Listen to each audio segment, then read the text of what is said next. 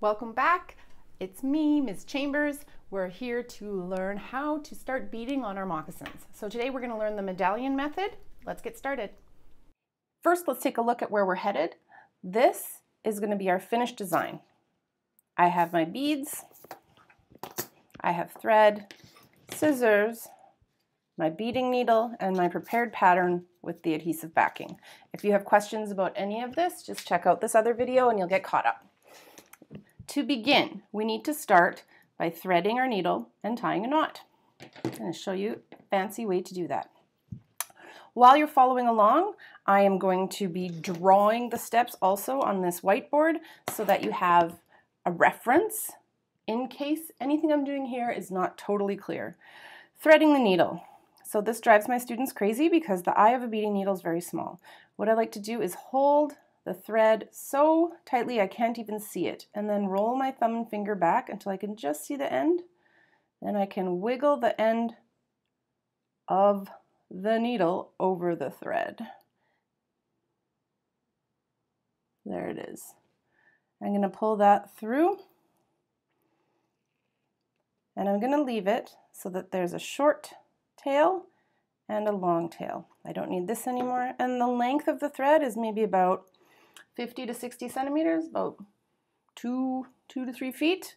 Okay, to tie the knot now, this is the fun part. I've got the needle in one hand and the end of the thread in the other, and they're pointing towards each other. I'm going to hold on to the end of the thread with my needle hand, wrap it around a few times, and hold that whole swirl in place, and then pull it out. And it'll tie a perfect little knot very close to the end of the thread.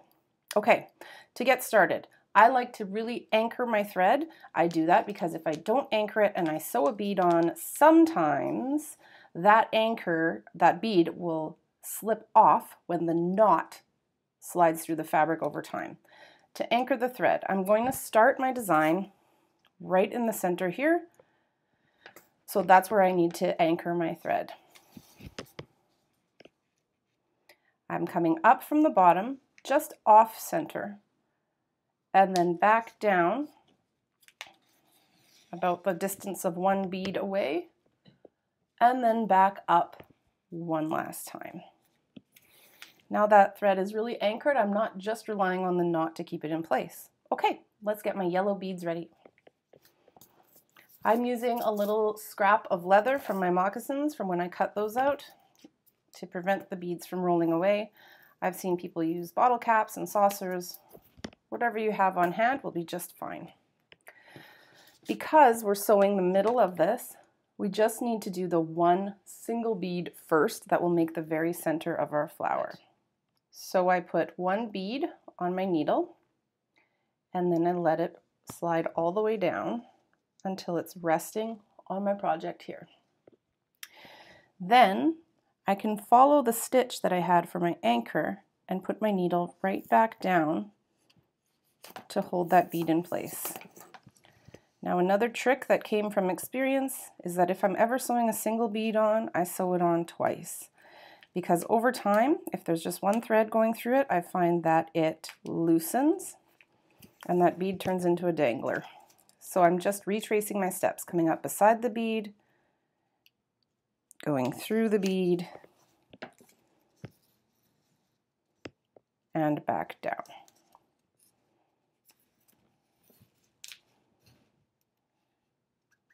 There it is. There's my very first bead. Next, I'm going to do concentric circles radiating out from that middle bead. This is what I call the medallion method, because you could keep going infinitely and make a big dinner plate sized medallion. Okay, I'm coming up now beside the first bead because I'm going to do that row all the way around. So coming up beside the first bead, and then I'm going to put 7 beads on my needle. I've got my 7 beads. I'm going to do similar to what I did before, which is to let them fall all the way down onto my work. Then I'm going to go right back down where I came from. And you'll see For now, they look sort of ugly. They're sort of standing up. But if I use my thumb to smush them, you'll see how they make a nice little halo around that center bead. Now comes the fun part. I need to sew them down. To sew them down, I'm not going to go through the beads. Instead, I'm going to sew down the thread that runs through the beads. How? Well, I'm going to come up inside my latest circle. I'm going to hop my thread over top of those beads, between two of them like flossing teeth, and then go back down to secure them. Then I'm going to continue to do that about every other bead, every second bead, all the way around my circle. Up between the two rows that we just finished, hop over and back down to sew down the thread that runs through the beads.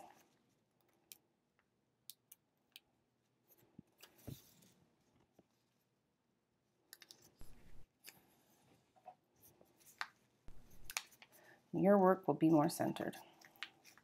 So there, I've got 2 rows done.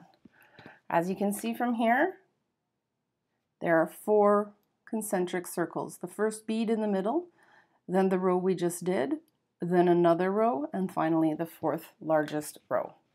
So I'm going to continue. Starting my next row, I'm going to come up about 1 bead's width away from my last row and pull this through. Now I'm going to need about 15 beads, and then I'll show you how we decide if 15 is the right number. Okay, I've got my 15 beads here, and I'm going to let them all fall down onto my work. Now, to see if 15 is going to be the right number, I will test them by laying them on top and seeing, do they make it all the way around? Do they make it not quite? Are there too many or too few? And I'm going to say I probably need 1 more to make it all the way around. Then I'll do the same thing as I did for the last row, which is to go right back down where I came, which will cause them all to stick up in a loop. And then I push them down so that they form a ring around the last row. And then every other bead, I'm going to sew down the thread that runs between them. That means coming up between our last 2 rows, hopping over, back down, and doing that every other bead.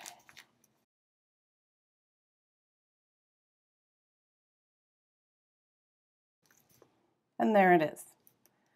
You may have guessed what's coming next. We've got 1 more row to do to make it to the edge of that flower circle. So once again, coming up on the outside of our last row, there we go, about 1 bead's width away. This time I'm gonna add about 21 beads and see if that's enough.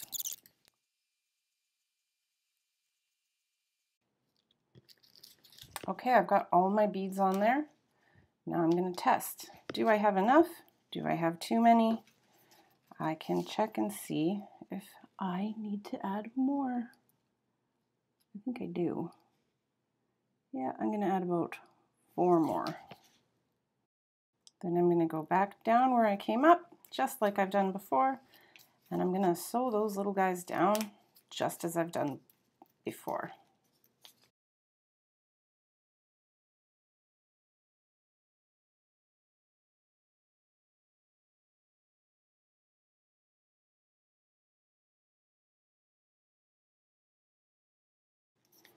And there you have it. That's the medallion method. So that's just making larger and larger circles around a center bead. You can see here, it looks quite lovely when it's all done. Now I want to finish off this thread because it's getting a little bit short. So how do we finish it off? Well, you can tie a knot if you feel so inclined. I like to just take a little pinch of the fabric, not enough that I can see it on the good side, and run it through 3 or 4 times through just a sliver of the fabric to bury the thread. It's sort of a lazy knot, but it does the job. kind of like anchoring your thread over and over. There. Now I'm free to cut that off. And I'm also going to unpin because it's going to stay there now. Looks great. All right, so now you are well on your way. Next time we're going to learn to do the inchworm method, then single needle, double needle, and you will have everything you need.